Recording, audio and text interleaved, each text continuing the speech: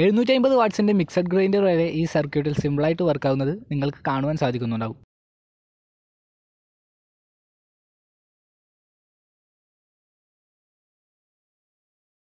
നമ്മുടെ ഈ inverter circuit ചെയ്യുവാൻ വേണ്ടി മെയിനായിട്ട് വേണ്ടത് 2 N-channel MOSFET ആണ്. ഞാനിപ്പോൾ എടുത്തിരിക്കുന്നത് P55NF06 എന്ന് പറയുന്ന 2 MOSFET ആണ്. നിങ്ങൾക്ക് ഏതെങ്കിലും ഒരു 2 N-channel MOSFET യൂസ് ചെയ്യാവുന്നതാണ്. അതുകൂടാതെ 2 ഹീറ്റ് സിങ്ക് കൂടി ആവശ്യമായിട്ടുണ്ട്. നിങ്ങൾക്ക് വേണമെങ്കിൽ ഇതുപോലുള്ളൊരു വലിയ ഹീറ്റ് സിങ്കിൽ 2 MOSFETും ഒരുമിച്ച് ഫിക്സ് ചെയ്യാവുന്നതാണ്. പക്ഷേ ഇങ്ങനെ ചെയ്യുമ്പോൾ MOSFET തമ്മിൽ കണക്ഷൻ ഷോർട്ട് ആവാൻ സാധ്യതയുണ്ട്. അങ്ങനെ വലിയ ഹീറ്റ് സിങ്കിൽ തന്നെ ഫിക്സ് ചെയ്യണമെന്നുണ്ടെങ്കിൽ എക്സ്റ്റേണൽ ഒരു മൈക്ക ഷീറ്റ് കൂടി നിങ്ങൾക്ക് യൂസ് ചെയ്യേണ്ടി വരും. അതിനേക്കാൾ നല്ലത് 2 ചെറിയ ഹീറ്റ് സിങ്കിൽ ഓരോ MOSFET വീതം ഫിക്സ് ചെയ്യുന്നതായിരിക്കും. ഓക്കെ, ഇപ്പോൾ 2 സ്ക്രൂ എടുത്തിട്ടുണ്ട്. ആ സ്ക്രൂ ഉപയോഗിച്ചിട്ട് ഓരോ MOSFETും ആ ഓരോ ഹീറ്റ് സിങ്കിലോട്ട് സ്ക്രൂ ചെയ്ത് പിടിപ്പിക്കാം.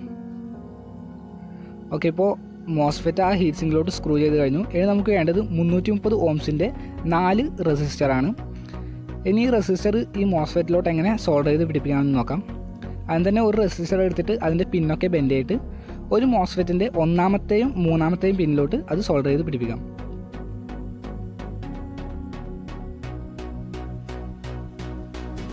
ഓക്കെ, ഇപ്പോൾ ആ MOSFETൻ്റെ പിന്നിലോട്ട് അത് സോൾഡർ ചെയ്ത് പിടിപ്പിച്ചിട്ടുണ്ട്. നിങ്ങൾക്ക് ഇതിൻ്റെ കണക്ഷൻ ഇപ്പോൾ കാണുവാൻ സാധിക്കുന്നതാണ്. ഇപ്പോൾ നമ്മൾ ഈ റെസിസ്റ്റർ ഈ MOSFETൽ ഫിക്സ് ചെയ്ത പോലെ തന്നെ 2ാമത്തെ MOSFETലും ഒരു 330 ohm റെസിസ്റ്റർ സോൾഡർ ചെയ്ത് പിടിപ്പിക്കാം. ഓക്കെ, ഇപ്പോൾ 2 MOSFETൻ്റെയും 1ാമത്തെയും 3ാമത്തെയും പിന്നിലോട്ട് ഓരോ റെസിസ്റ്റർ വീതം സോൾഡർ ചെയ്ത് പിടിപ്പിച്ച് കഴിഞ്ഞിട്ടുണ്ട്. ഇനി ബാലൻസ് ഉള്ളത് 2 റെസിസ്റ്ററാണ്. അതുകൂടി എങ്ങനെയാണ് ഇതിൽ കണക്ട് ചെയ്യുന്നതെന്ന് നോക്കാം. ആദ്യം തന്നെ ഒരു റെസിസ്റ്റർ എടുത്തിട്ട് 1ാമത്തെ MOSFETൻ്റെ 1ാമത്തെ പിന്നിലോട്ട് അത് സോൾഡർ ചെയ്ത് പിടിപ്പിക്കാം. ഓക്കെ, ഇനി അതിൻ്റെ തന്നെ മറ്റേ അറ്റം 2ാമത്തെ MOSFETൻ്റെ സെൻറ്റർ പിന്നിലോട്ട്, അതായത് 2ാമത്തെ പിന്നിലോട്ടും സോൾഡർ ചെയ്ത് പിടിപ്പിക്കണം.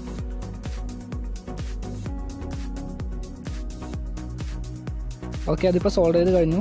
നിങ്ങൾക്ക് സംശയം വരുന്നതുകൊണ്ടാണ് സെപ്പറേറ്റ് ഓരോ കണക്ഷനും ഇങ്ങനെ എടുത്ത് കാണിക്കുന്നത്. ഇനി ബാലൻസ് ഉള്ളത് ഒരു 330 ohm റെസിസ്റ്ററാണ്. അതും സെയിം കണക്ഷൻ തന്നെയാണ് വരുന്നത്. പക്ഷേ ചെറിയ മാറ്റം എന്താണെന്ന് വെച്ചാൽ ഇത് ഫിക്സ് ചെയ്യേണ്ടത് 2ാമത്തെ MOSFETൻ്റെ 1ാമത്തെ പിന്നിലോട്ട് ഒരറ്റവും, അതുപോലെ തന്നെ ആ റെസിസ്റ്ററിൻ്റെ മറ്റേ അറ്റം 1ാമത്തെ MOSFETൻ്റെ സെൻറ്റർ പിന്നിലോട്ടുമാണ്. ഓക്കെ, ഇപ്പോൾ നമ്മുടെ കണക്ഷൻസ് മുഴുവനായിട്ട് കഴിഞ്ഞു. ഇനി ഇതിൽ വോൾട്ടേജ് കൊടുക്കേണ്ട വയറും അതുപോലെ തന്നെ ട്രാൻസ്ഫോമറിലേക്ക് ഔട്ട് എടുക്കേണ്ട വയറും കൂടിയാണ് കണക്ട് ചെയ്യാനുള്ളത്. ഇതിൻ്റെ കണക്ഷൻസ് മുഴുവൻ നിങ്ങൾക്ക് കാണാൻ സാധിക്കുന്നുണ്ടാവും. വളരെ സിമ്പിളായിട്ടുള്ള കണക്ഷനാണ്.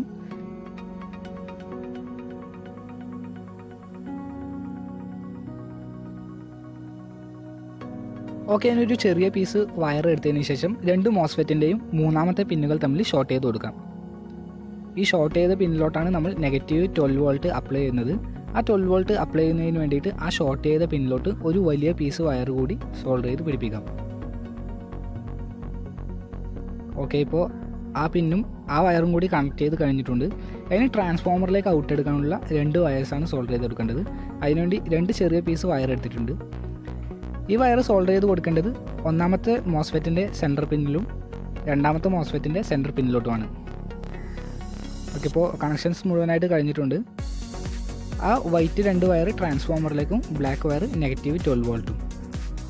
ഓക്കെ, മുഴുവൻ കണക്ഷനും കഴിഞ്ഞിട്ടുണ്ട്. വളരെ സിമ്പിളാണ്. എല്ലാവർക്കും ചെയ്യാൻ പറ്റുന്ന വളരെ സിമ്പിളായിട്ടുള്ള കണക്ഷനാണ്.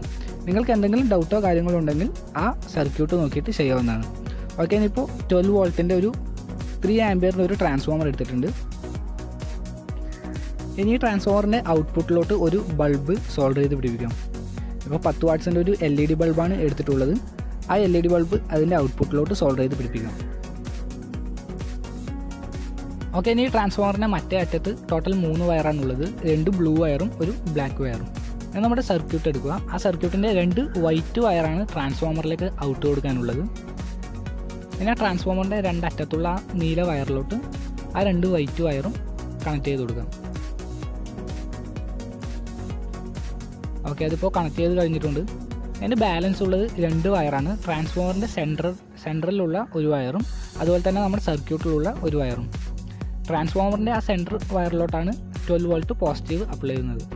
ഓക്കെ, ഇനി ബൈക്കിൻ്റെ ഒരു 12 വോൾട്ട് ബാറ്ററിയാണ് ഞാനിപ്പോൾ എടുത്തിരിക്കുന്നത്.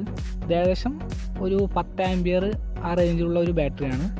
ഓക്കെ, ഇനി ഈ ബാറ്ററിയുടെ പോസിറ്റീവ് വയർ നമ്മുടെ ട്രാൻസ്ഫോമറിൻ്റെ സെൻറ്റർ വയറിലോട്ട് കണക്ട് ചെയ്ത് കൊടുക്കാം.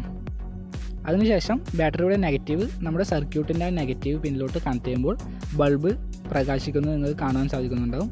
നല്ലപോലെ തന്നെ വർക്കാവുന്നുണ്ട്, അത്യാവശ്യം നല്ല പ്രകാശമൊക്കെ കിട്ടുന്നുണ്ട്.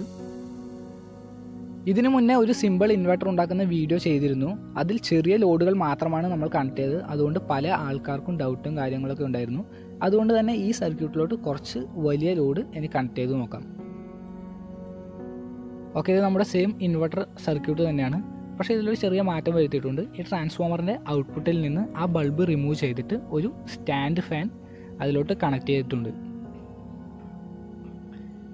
ഇത് 55 വാട്ട്സിൻ്റെ ഒരു സ്റ്റാൻഡ് ഫാനാണ്.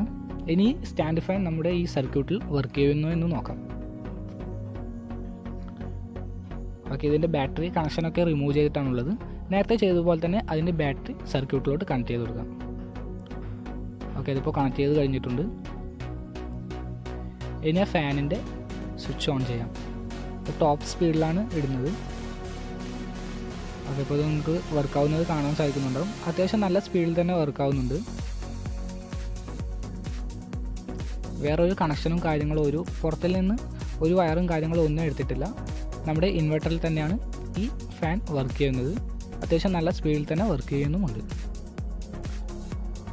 ഓക്കെ, ഇനി കുറച്ചുകൂടി വലിയ ലോഡ് ഇതിലോട്ട് കണക്ട് ചെയ്തിട്ടുണ്ട്. നമ്മുടെ സെയിം കണക്ഷൻ തന്നെയാണ്. പക്ഷേ ഇപ്പോൾ ഇവിടെ കണക്ട് ചെയ്തിട്ടുള്ളത് 750 വാട്ട്സിൻ്റെ ഒരു മിക്സഡ് ഗ്രൈൻഡറാണ്. ഇനി ബാറ്ററി സർക്യൂട്ടിലോട്ട് കണക്ട് ചെയ്യാം. കഴിഞ്ഞ തവണ പിന്നെ ഒരു ഡൗട്ട് എല്ലാവർക്കും ഉണ്ടായത് ട്രാൻസ്ഫോമറിൽ നിന്ന് സൗണ്ട് വരുന്നതാണ്. നമ്മൾ കടയിൽ നിന്ന് വാങ്ങുന്ന ഇൻവെർട്ടർ ആയാലും ട്രാൻസ്ഫോമറിൽ നിന്ന് സൗണ്ട് വരും. ഓക്കെ, ഇനി മിക്സി ഒന്ന് ഓൺ ചെയ്ത് നോക്കാം. ഇതിപ്പോൾ ഫസ്റ്റ് സ്പീഡിലും ടോപ്പ് സ്പീഡിലും ഇടുമ്പോഴൊക്കെ നല്ലപോലെ വർക്കാവുന്നുണ്ട്.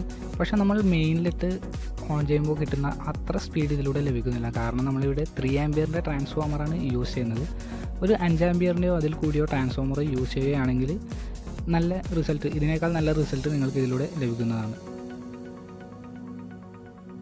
പിന്നെ ഇതാണ് നമ്മുടെ സർക്യൂട്ട്. നമ്മുടെ ഈ സർക്യൂട്ട് വളരെ കുറച്ച് കമ്പോണൻസ് യൂസ് ചെയ്യുന്നതുകൊണ്ട് ഇത്ര ചെറിയ ഒരു ഡോട്ടഡ് PCBയിൽ ഇത് ഫുള്ള് സെറ്റ് ചെയ്തെടുക്കാൻ പറ്റും. അതൊന്ന് നോക്കാം. ഓക്കെ, ഇപ്പോൾ നിങ്ങൾക്ക് കാണാൻ സാധിക്കും നമ്മുടെ മുഴുവൻ കോമ്പോണൻസും ഒരു ഡോട്ടഡ് PCBയിൽ, ചെറിയ ഡോട്ടഡ് PCBയിൽ സെറ്റ് ചെയ്തിട്ടുണ്ട്. ഇങ്ങനെ ചെയ്യുകയാണെങ്കിൽ കാണാനും കുറച്ച് വൃത്തിയുണ്ടാവും. അതുപോലെ തന്നെ കണക്ഷൻസ് ഒന്നും ഇളകിപ്പോകാതെ കുറേ കാലം നമുക്കിത് യൂസ് ചെയ്യാനും പറ്റും.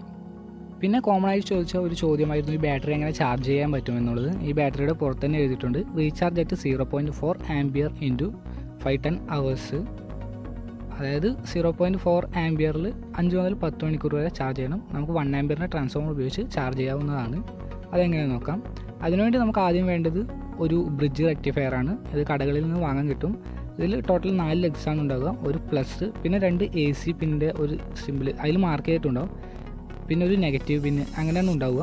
ഇനി ഇതെങ്ങനെ കണക്ഷൻ ചെയ്യുന്നത് നോക്കാം. ഞാനിപ്പോൾ ഇവിടെ എടുത്തിരിക്കുന്നത് നമ്മൾ നേരത്തെ ഇൻവെർട്ടറിന് യൂസ് ചെയ്ത അതേ ട്രാൻസ്ഫോമർ തന്നെയാണ്. ഇതിൻ്റെ മറ്റേ ഭാഗത്തൊരു കോഡ് വയർ കൂടി കണക്ട് ചെയ്തിട്ടുണ്ട്. ഇത് 3 ആംപിയറിൻ്റെ ട്രാൻസ്ഫോമറാണ്. ഇത്ര വലിയ ട്രാൻസ്ഫോമർ ആവശ്യമില്ല, നിങ്ങൾക്ക് 1 ആംപിയറിൻ്റെ യൂസ് ചെയ്യാവുന്നതാണ്. ഇതിൽ ടോട്ടൽ 3 വയേഴ്സാണ് ഉണ്ടാവുക. രണ്ടറ്റത്തുള്ള ആ ബ്ലൂ വയർ യൂസ് ചെയ്യുകയാണെങ്കിൽ നമുക്ക് ടോട്ടൽ 24 വോൾട്ടേജ് കിട്ടും. ആ ബ്ലാക്കും പിന്നെ ഒരു ബ്ലൂവും യൂസ് ചെയ്യുകയാണെങ്കിൽ നമുക്ക് 12 വോൾട്ടും ഔട്ട്പുട്ട് കിട്ടുന്നതാണ്. നമുക്കിപ്പോൾ 12 വോൾട്ടാണ് ചാർജ് ചെയ്യാൻ വേണ്ടത്. അതുകൊണ്ട് ഒരു ബ്ലാക്കും ഒരു ബ്ലൂവും യൂസ് ചെയ്യാം. അതിനുശേഷം ആ AC സിമ്പിളുള്ള ആ 2 പിന്നിലോട്ട് ആ ട്രാൻസ്ഫോമറിനുള്ള ആ 2 വയറും സോൾഡർ ചെയ്ത് കൊടുക്കാം. ഓക്കെ, അപ്പോൾ അത് കണക്ട് ചെയ്തിട്ടുണ്ട്. അതിനുശേഷം നമുക്ക് വേണ്ടത് ഒരു 2200 മൈക്രോഫാരഡിൻ്റെ 25 വോൾട്ടിൻ്റെ ഒരു കപ്പാസിറ്ററാണ്. അതിൽ സോൾഡർ ചെയ്യേണ്ടതെന്ന് വെച്ചാൽ അവിടെ പ്ലസും മൈനസും മാർക്കുണ്ടാവും. ആ പ്ലസ്സിലോട്ട് കപ്പാസിറ്ററിൻ്റെ പോസിറ്റീവും നെഗറ്റീവിലോട്ട് കപ്പാസിറ്ററിൻ്റെ നെഗറ്റീവുമാണ് സോൾഡർ ചെയ്ത് കൊടുക്കേണ്ടത്.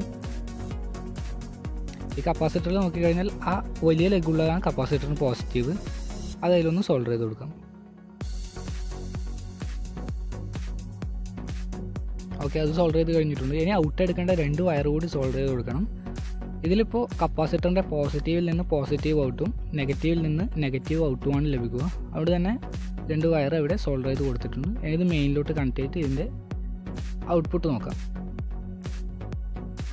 ഓക്കെ, ഇപ്പോൾ ഇതൊന്ന് ടച്ച് ചെയ്ത് നോക്കിയാണ് ആ സ്പാർക്ക് വരുന്നത് നിങ്ങൾക്ക് കാണാൻ സാധിക്കും. മൾട്ടിമീറ്റർ ഇല്ലാത്തതുകൊണ്ടാണ് നിങ്ങൾക്ക് ഈ വോൾട്ടേജ് ചെക്ക് ചെയ്ത് കാണിച്ചു തരാത്തത്. ജസ്റ്റ് ഇത് DC വോൾട്ടാണെന്ന് മനസ്സിലാക്കാൻ വേണ്ടി ഒരു മിനി മോട്ടറിലേക്ക് ഇതൊന്ന് കണക്ട് ചെയ്ത് കാണിച്ചു തരാം. കാരണം AC-യിൽ ഈ DC മിനി മോട്ടറൊന്നും വർക്കാകത്തില്ല.